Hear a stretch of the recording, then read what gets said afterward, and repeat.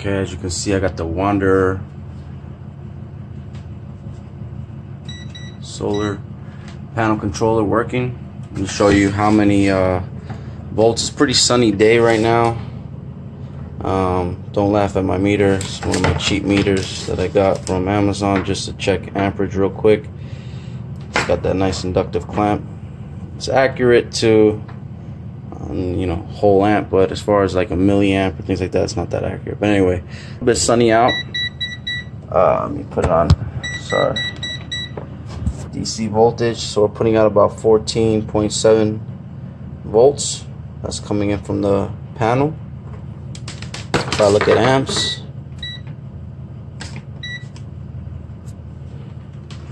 got about 2.5 amps going to the actual battery.